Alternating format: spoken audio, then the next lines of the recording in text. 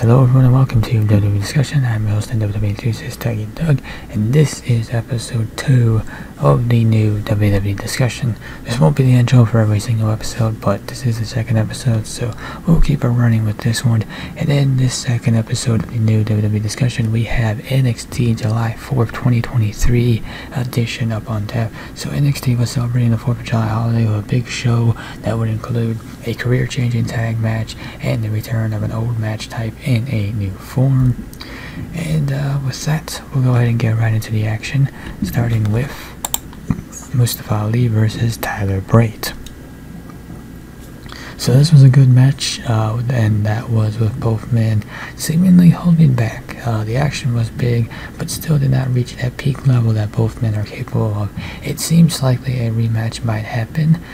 Question is, does that happen sooner rather than later?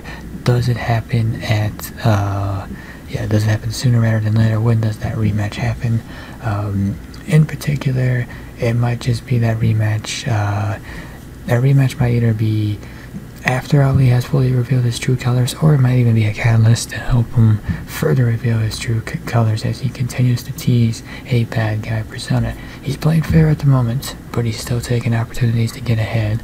And now it looks like we have, and he did issue this challenge to the camera, this match is not confirmed, but Mustafa Ali versus Wesley at the Great American Bash for the NXT North American title. That seems to be likely what we have coming up there. So you would talk about an Ali versus Bright rematch. It would probably, if it does happen sooner, that would be before Great American Bash. But nonetheless, this title match, it's a good one for the Great American Bash card. NXT Underground, Eddie Thorpe versus Damon Kemp. So this was better than it had any right to be. NXT continues to innovate on concepts that WWE had previously failed with. This match had heat, and every single second mattered. And while it is a shame that Kemp has had to be on a losing end in this feud, he continues to deliver while elevating some of the brightest stars in NXT. Gable Steveson was at ringside in Thorpe's corner.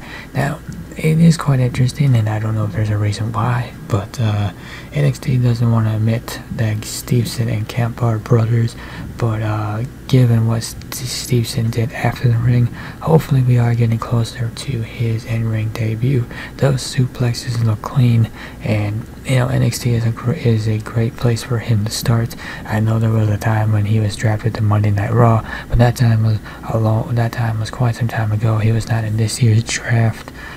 So, you know, maybe we can get Gable Steveson to compete in NXT, or maybe we're getting closer to that point.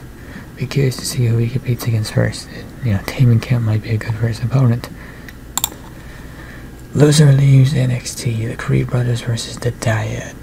So these teams have always had chemistry, and this was as good as they have ever looked together. The match ramped up to a fever pitch where it felt possible that Julius was going to win it all on his own. However, it was not to be. Schism apparently has a fifth member, or a fifth root, that will be revealed soon, if there is indeed a fifth person, and perhaps this fifth person is the missing piece that will elevate the group further coming off this win against the Creeds.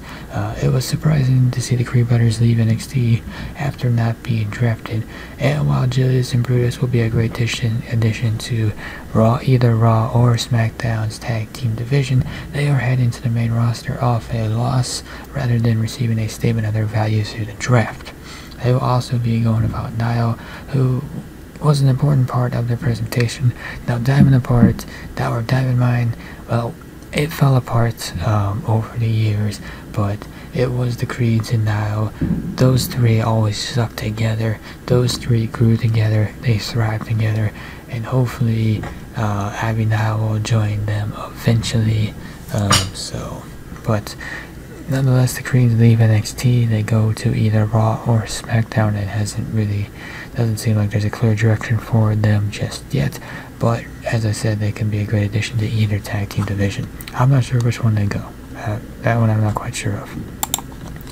And then to close out the show, we have Ilya Dragunov versus Braun Breaker at Great American Bash.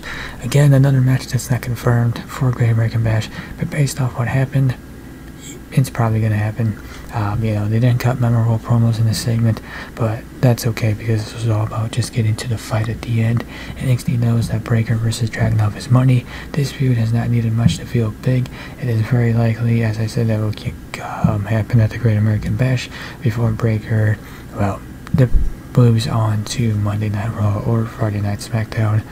It might make more sense to end the show of a match, but with the Great American Bash coming up, NXT needs to put some work in building that up, and this is the second piece of the puzzle after Ali versus Wes Lee. So what could be Braun Breaker's last match in NXT is at the Great American Bash versus Ilya Dragunov. The question is, does he go out on top, or does he put over Dragunov on his way out? I guess we shall see. So in conclusion, NXT had booked 2 fine weeks at television with Gold Rush. However, the follow-up to Gold Rush, it just wasn't going to be able to compare.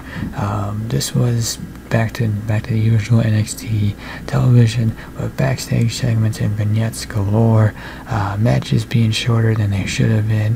However, Creeds versus Dyad, Thorpe versus Kemp, and Ali versus Bright certainly delivered on the promise of their build. The build to the Great American Bash is starting strong. Ali versus Lee and Breakker versus Dragunov might as well be set. And it looks like we might have Hayes versus Balor for the NXT title as well.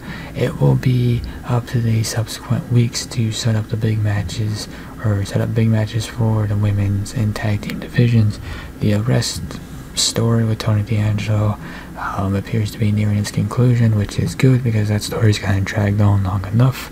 The New Look women's division is still forming around Tiffany Stratton, Roxanne Perez versus Blair Davenport, and Lyra Valkyria versus JC Jane.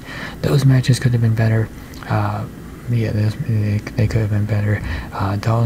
Gigi Dolan versus Keanu James.